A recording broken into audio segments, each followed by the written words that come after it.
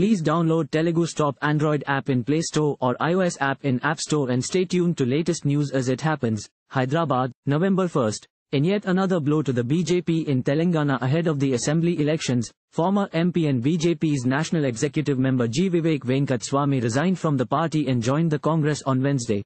With a heavy heart, I tender my resignation from the Bharatiya Janata Party, Vivek wrote in his letter addressed to Telangana BJP President Krishna Reddy.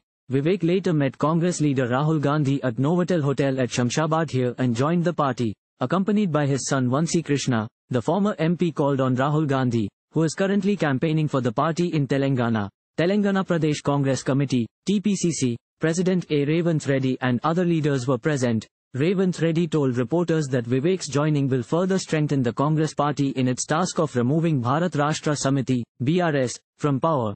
Vivek said he did not join the Congress for any post or ticket but to work for throwing the KCR government out of power.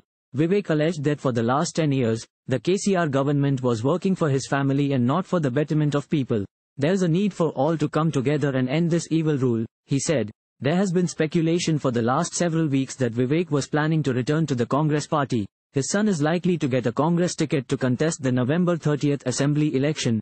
Vivek, son of Congress leader and former Union Minister late G. Venkataswamy, had quit TRS, now BRS, in 2019 to join BJP. He had resigned as advisor to Telangana government and quit the ruling party after he was denied ticket to contest from Peddapalli Lok Sabha seat.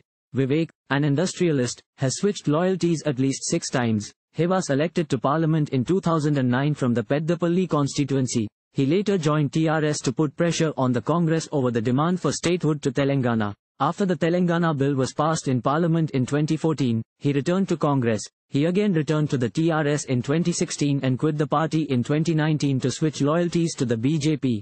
Vivek's exit from BJP comes less than a week after another senior leader Komatiredi Raj Gopal Reddy returned to Congress.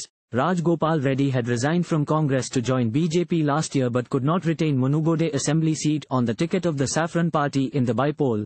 Thank you for watching. Please subscribe to channel and click on bell for more daily videos.